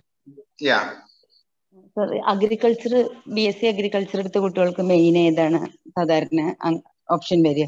എങ്ങനെ എടുക്കുക? മെയിൻസിന് ഓപ്ഷണൽ പേപ്പർ അഗ്രികൾച്ചർ ആണെങ്കിൽ ഓപ്ഷണൽ പേപ്പർ അതിൽ ഏതാണ് നിങ്ങളുടെ സിലബസും അത് ഓവർലാപ്പിംഗ് ആകാമെന്ന് നോക്കുക. ജോഗ്രഫി ആണോ ഇനി അല്ലെങ്കിൽ വേറെ ഏത് സബ്ജക്റ്റ് ആണോ എനിക്കും അത്ര ഒരു ഐഡിയ ഇല്ല. അപ്പം പിന്നെ ഒന്ന് ആ ലിസ്റ്റ് ഒന്ന് എടുത്തു നോക്കുക. എനിക്ക് തോന്നുന്നു ജോഗ്രഫി തന്നെ ആയിരിക്കും. വേറെ ഏതാണ് ഉണ്ടാകുക? നിങ്ങൾക്ക് മെയിൻ ആയിട്ട് എന്താ പഠിക്കുന്നത്? മണ്ണൊക്കെ അല്ലേ? അഗ്രികൾച്ചറിന്റെ എല്ലാ പേപ്പേഴ്സ് ആണ് സാർ. ഞാനല്ല, മോളാണ് പഠിക്കുന്നത്. ഞാനപ്പോ ഈ ക്ലാസ് അറ്റൻഡ് ചെയ്തതാണ്. അവർക്ക് ഇപ്പൊ എക്സാം നടക്കണുണ്ട്. അഗ്രികൾച്ചറിലെ ശരിക്കുള്ള സബ്ജക്റ്റുകൾ ഏതൊക്കെയാന്ന് നോക്കിയിട്ടേ ജോഗ്രഫി തന്നെ ആയിരിക്കും അവർക്ക് നന്നാകാൻ തോന്നുന്നു. ഇല്ലെങ്കിൽ ഒന്ന് സബ്ജക്റ്റ് ലിസ്റ്റ് എടുത്ത് നോക്കിയാൽ അതിന് ഓവർലാപ്പിംഗ് ഇതുള്ളത് നോക്കിയാൽ മതി. നോക്കാം സാർ. പക്ഷെ അഗ്രികൾച്ചർ എടുത്തോണ്ട് അതന്നെ ഓപ്ഷൻ എടുക്കണമെന്നില്ല. നമുക്ക് കംഫർട്ടബിൾ ആയിട്ടുള്ള സയൻസിന്റെ കാര്യം പറഞ്ഞില്ലേ, സയൻസ് എടുത്ത IFSന്റെയും കാര്യം പറഞ്ഞില്ലേ, അതുകൊണ്ട് ചോദിച്ചതാ. അതെ അതെ, ഓക്കെ സാർ. പിന്നെ സാർ ഇപ്പൊ ഒരു PSc കോച്ചിങ്ങിന്റെ കാര്യം പറഞ്ഞില്ലേ, അതൊരു PSc കോച്ചിങ്ങിന്റെ ഒരു സെന്ററിന്റെ കാര്യം പറഞ്ഞില്ലേ ഇപ്പൊ, അതൊന്നും കൂടി പറയാം. എന്താ പറഞ്ഞേ? ഷീൻ ഇന്റർനാഷണൽ നമ്മുടെ ഒരു ഓർഗനൈസേഷൻ ആണ്. അത് അതില് ഷീൻ SHEEN അതിലെന്താ സാർ എന്ത് ചേരാനുള്ള മാനദണ്ഡം? ഒന്നുമില്ല, ഒരു നമ്പർ തരാം, നമ്പറിൽ ഒന്ന് വിളിച്ചാൽ മതി, അവര് അഡ്മിഷൻ തരും. പിന്നെ ഒരു 650 rupees ഫീസ് ഉള്ളൂ. വളരെ സമഗ്രമായിട്ട് ഒരു ഫുൾ എൻഗേജ് ചെയ്തുകൊണ്ടുള്ള ഒരു പ്രോഗ്രാമാണ്. ഒരുപാട് പേർക്ക് ഉപകാരമാണല്ലോ, അതുകൊണ്ട് ചോദിച്ചതാട്ടോ. 81 സാർ കേട്ടില്ല 47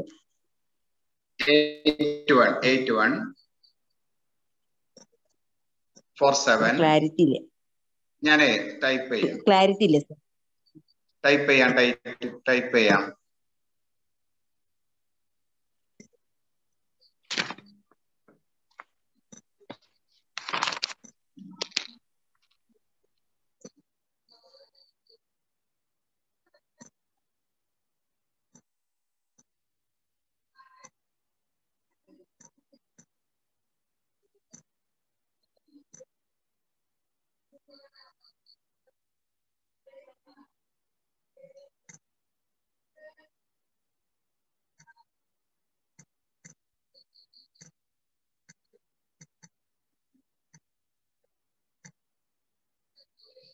ഓക്കെ, ആ നമ്പറിൽ മെസ്സേജ് അയച്ചാൽ മതി, വാട്സപ്പ് മെസ്സേജ് അയച്ചാൽ മതി.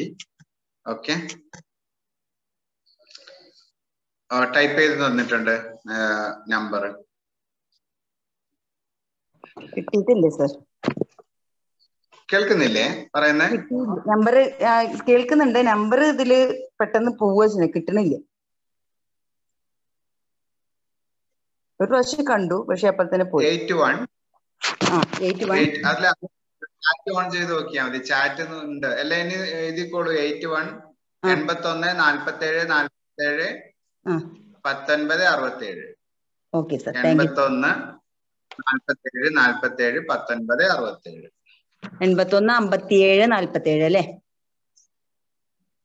81 47 47 47 രണ്ട് പ്രാവശ്യം 47.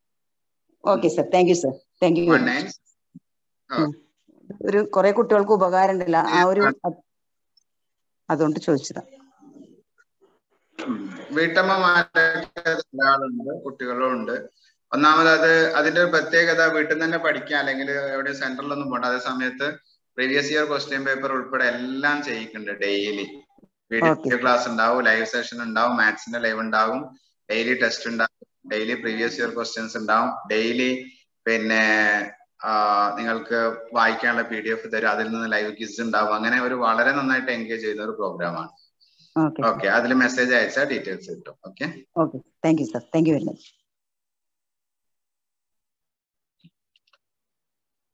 ഈ മിണ്ടാത്ത കുറെ മനുഷ്യന്മാരുണ്ടല്ലോ, എന്താ ഒരു പരിപാടി? തുടങ്ങിയത് മുതലേ 13 ആളുണ്ട്. സാറ് നേരത്തെ അനുസാർ പറഞ്ഞതുപോലെ അവസാനം വരെ എല്ലാവരും ഇപ്പൊ പറഞ്ഞല്ലോ നിങ്ങള്, അപ്പൊ അത് ഏത് ഏജിൽ എൻറോൾ ചെയ്യാം? ഏത് ഏജിലുള്ളവർക്കും ചെയ്യാം. 40 വയസ്സ് വരെയുള്ള ആളുകൾക്കും ചെയ്യാം. ഒരു 10ാം ക്ലാസ് അല്ലെ +1 മുതലുള്ള മുഴുവൻ ആൾക്കാർക്കും ചെയ്യാം. 650 ഫോർ ദ എൻറ്റയർ കോഴ്സ് ആണോ അല്ലെങ്കിൽ ഒരു എങ്ങനെയത്? എൻറ്റയർ കോഴ്സ് ആകെ 650 രൂപ ഡ്യൂറേഷൻ മുഴുവൻ എത്രയായിരിക്കും? കോഴ്സിനുള്ളൂ. Duration 3 months. ഓക്കെ. 3 മാസം.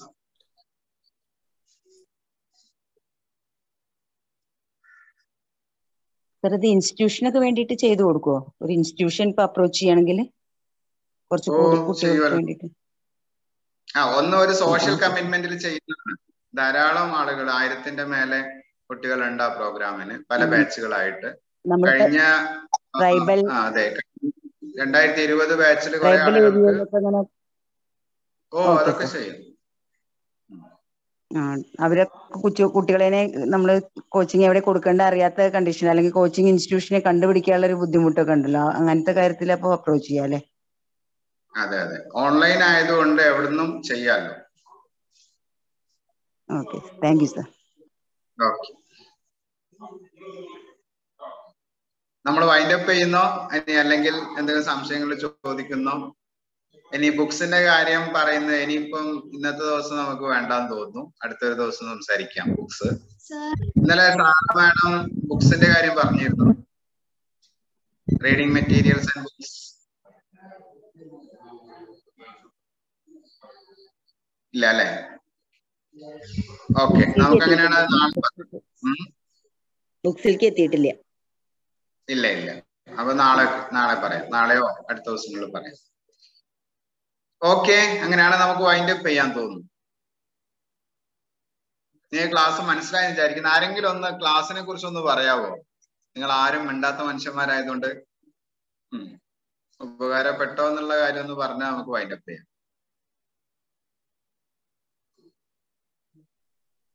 നല്ല ക്ലാസ് ആയിരുന്നു സർ. ഓക്കെ, ഉപകാരപ്പെട്ടു അല്ലേ? ഗ്രേറ്റ്. Yes, ഏതായാലും നമ്മൾ ഈ 10 hours കഴിയുമ്പോഴത്തേക്ക് നിങ്ങൾ സിവിൽ സർവീസിന്റെ ആ ഒരു വഴി ബെസ്റ്റ് എന്താ നമ്മൾ പറയലേ, പിന്നെ എന്താണ് സ്റ്റാർട്ടിങ് ഈസ് ഹാഫ് ഡൺ എന്നോ എന്തോ ഒരു പ്രൊവർബ് ഉണ്ടായിരുന്നല്ലോ. നല്ല തുടക്കം പകുതി ചെയ്ത പോലെയാണെന്ന്. ആ രീതിയിൽ നല്ലൊരു തുടക്കമാവട്ടെ എന്ന് ആശംസിക്കുകയാണ്. വളരെ ഹാപ്പി ആയിട്ട് ഇരിക്കുക. പിന്നെ നന്നായിട്ട് പ്രിപ്പയർ ചെയ്ത് പറഞ്ഞ കാര്യങ്ങളൊക്കെ മനസ്സിലാക്കുക. കുറച്ചൊക്കെ നിങ്ങളും സ്വന്തമായിട്ട് റിസർച്ച് ചെയ്യുക. ഇത് കിട്ടും കേട്ടോ. നല്ല ആഗ്രഹം ഉണ്ടെങ്കിൽ ക്ഷമയുണ്ടെങ്കിൽ കിട്ടും. ഇഷ്ടംപോലെ ആൾക്കാരെ നമുക്ക് എക്സാമ്പിൾ പറയാനുണ്ട്. അപ്പോ കുഞ്ഞു കുട്ടികളാണെങ്കിലും നിങ്ങള് PG ഉള്ളവരാണെങ്കിലും ആരാണെങ്കിലും നല്ല ഒരു എന്താ പറയാ, നമ്മൾ പറയാം ഫയർ അല്ലെ, ഹൃദയത്തിൽ ഒരു ഫയർ ഉണ്ടെങ്കിൽ കിട്ടാവുന്നതാണ്. ഏത് പ്രധാനമന്ത്രിയുടെ മോനും അതുപോലെ തന്നെ ഏത് ഭിക്ഷക്കാരന്റെ മോനും കിട്ടുന്ന ഒരു സാധനമാണ് UPSC എന്നുള്ളത്. അതാണ് അതിന്റെ ഏറ്റവും വലിയ പ്രത്യേകത. മറ്റുള്ളതിലൊക്കെ ഈവൻ പോലീസ് കോൺസ്റ്റബിൾ പോലും കേരളത്തിലല്ല മറ്റുള്ള സ്ഥലങ്ങളിലൊക്കെ മറ്റേ കൈക്കൂലി മറ്റുള്ള പ്രശ്നങ്ങളൊക്കെ പറയാറുണ്ട്. UPSCക്ക് ഇതുവരെ അങ്ങനത്തെ ഒരു വിഷയം പറയാറില്ല. അതുകൊണ്ട് അധ്വാനിച്ചാൽ കിട്ടുന്ന ഒരു സാധനമാണ്. നന്നായിട്ട് പ്രവർത്തിച്ചോളൂ, പ്രയത്നിച്ചോളൂ, കിട്ടും. Okay, see you. Have a nice day. Good night. Thank you, sir. Thank